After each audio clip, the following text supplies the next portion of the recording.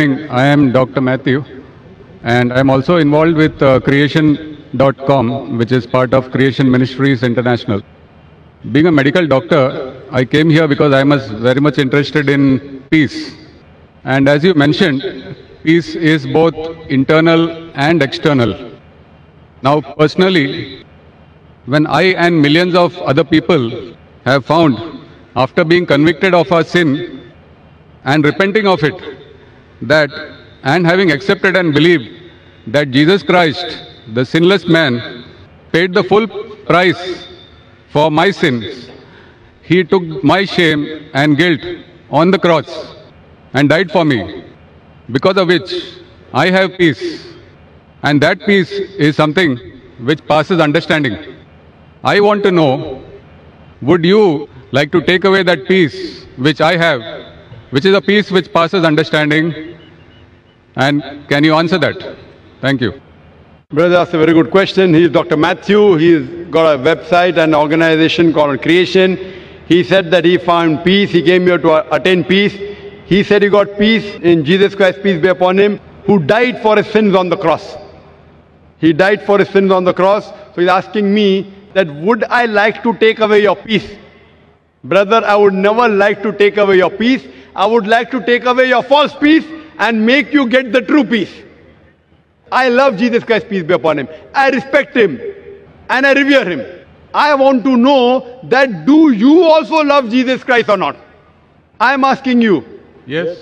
Do you agree? Yeah. Do you believe that Jesus is God? Yes. Yes, brother. Now, either you get true peace or I will come to your peace. Yes. Correct? If yours is true peace, I will leave my peace and I will join you. Yes. Now you told me Jesus Christ, peace be upon him, is God. I challenge you to point out a single verse in the Bible, a single unequivocal verse from the Bible, a single unambiguous verse in which Jesus Christ, peace be upon him, himself says that I am God, or where he says worship me and I am ready to accept Christianity. You said Jesus is God. As far as Muslims are concerned, Islam is the only non-Christian faith which makes it an article of faith to believe in Jesus Christ, peace be upon him. No Muslim is a Muslim if he does not believe in Jesus Christ, peace be upon him. We believe that he was one of the mightiest messengers of Almighty God. We believe that he was the Messiah, translated Christ. We believe that he was born miraculously without any male intervention, which many modern day Christians do not believe.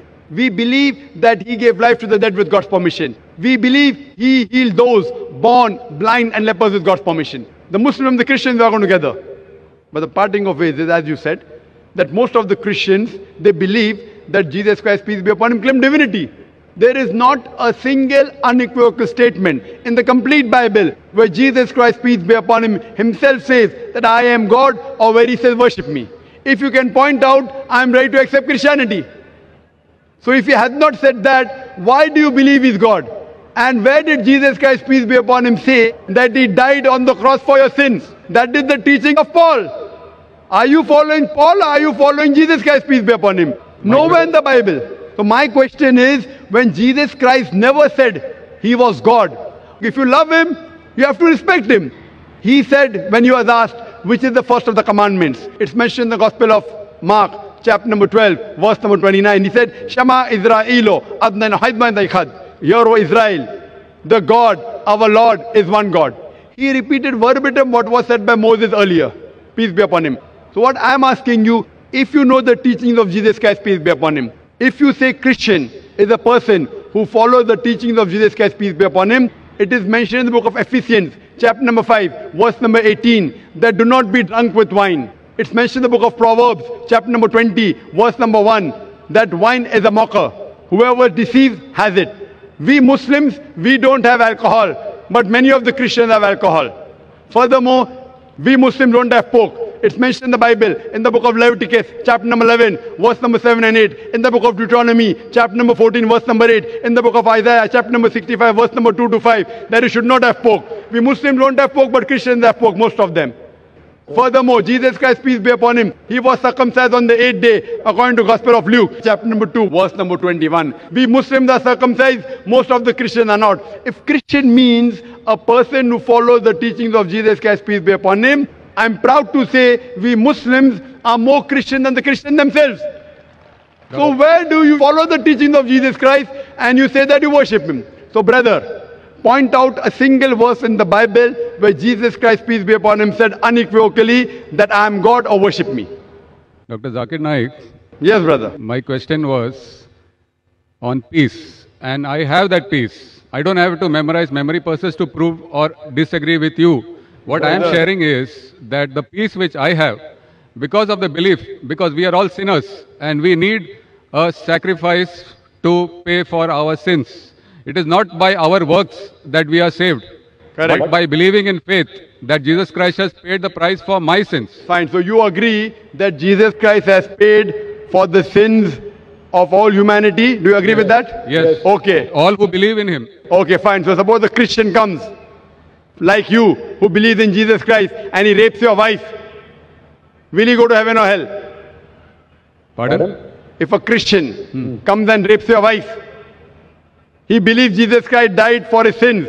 So whatever sin he does, it is paid for it. So No. if Jesus Christ had died for his sin, it will give permission for all the Christians to rape the woman. Never, never. Why never? You said, Because if a person believes, brother, you told your work will not take you to heaven. It is your belief. So if you believe Jesus Christ died for your sin, and if you commit rape, if you rob, if you oppress other people, will you go to heaven? he is not a Christian. If he does that, simple. But he believes in Jesus Christ. There are many Christians who I know. That means it's a wrong belief. Because Correct? Correct. In the Bible also it is written that even the devils believe in Jesus Christ, but they Correct. don't follow him. Correct. They don't. Do you follow Jesus Christ? Peace be upon him. Are you circumcised? Yes, sir. Are you circumcised? Are you? No, I am not circumcised. So why don't you follow Jesus Christ? Peace be upon him. Jesus Christ was circumcised on the 8th day. You're a doctor, correct? Yes. You know that circumcision is beneficial medically. So that was If not in my hands. It was in my parents' hands. So you can do it now also, no problem. Sure. If you want, I'll help you. Point number one. Point number two. Do you have pork, brother? No. You don't have pork. Why? It's mentioned in the Old Testament. Correct. And God has mentioned it. Do you have That is intoxicant? Do you have alcohol? not- No. Fine. Do you believe Jesus is God? Jesus Christ is God, came on the earth as a human being. Where it is mentioned? Which verse of the Bible? Tell me. Which verse of the Bible? Where? Which verse of the Bible? Which verse of the Bible where Jesus Christ himself says he's God? Suppose someone tells you are God. Will you believe you're God? Someone says I am God. Will I believe? Point to be noted is that Jesus Christ never claimed divinity. In fact, if you go to the Gospel of Matthew, chapter number 19, verse number 16 and 17, there's a person who comes to Jesus Christ and says, "Good master, what good things should I do so that I enter eternal life?" So Jesus Christ, peace be upon him, says, "Why thou callest me good?" Leave aside God. Why thou callest me good? There's only one good, and that is a God in heaven. And if you want to enter eternal life, you keep the commandments. He never said that if you want to go to paradise, you believe I'm God. He never said that you believe that I died on the cross for your sins. He said if you want to go to paradise, you keep the commandments. And the commandments are what? You should not rob, you should not have alcohol, you should not covet your neighbor's wife. Commandments, the deeds. The deeds will take you to paradise. Jesus Christ never said he was God. So why are you saying that Jesus is God, peace be upon him? You are not following his teachings also. I didn't say that Jesus Christ is God for this argument. I just said that I have the peace in my heart, and that peace I want to share. Brother, there are many people, you know, there's a Satan worshipping cult. Do you know that? Are There you many aware? Satan worshipping cults. Correct. So they get peace by worshipping Satan. But that is false peace. Therefore, I want to take you out from false peace and make you enter true peace. What you're saying is peace is actually not peace. You are worshipping a false God.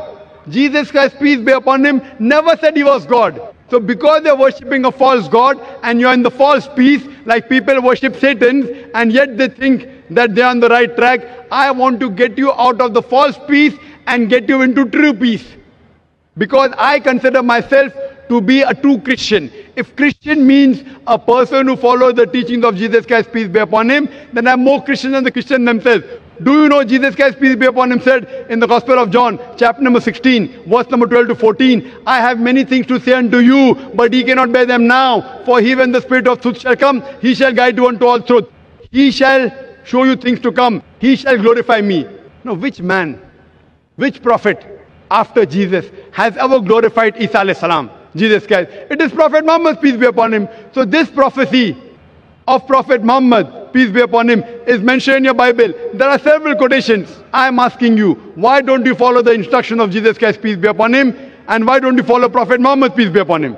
What kind of a Christian are you? Do you mean to say that I don't follow the teachings of Christians? Not at all. I'm giving you quotations with reference. You go back home and check the Bible with references. You are not a true Christian. I am a true Christian. It's easy to judge, brother.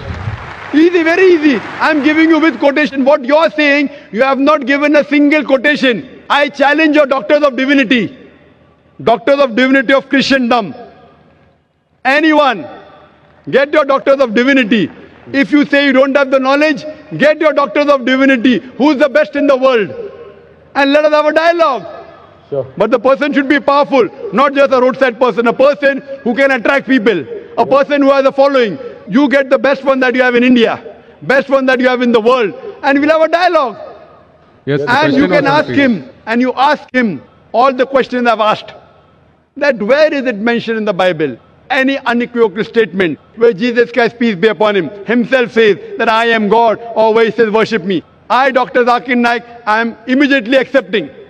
If you can point out from any version of the Bible, any unequivocal statement, any unambiguous statement where Jesus Christ, peace be upon himself says that I am God or worship me, I am ready to accept him to be God. But there's no statement.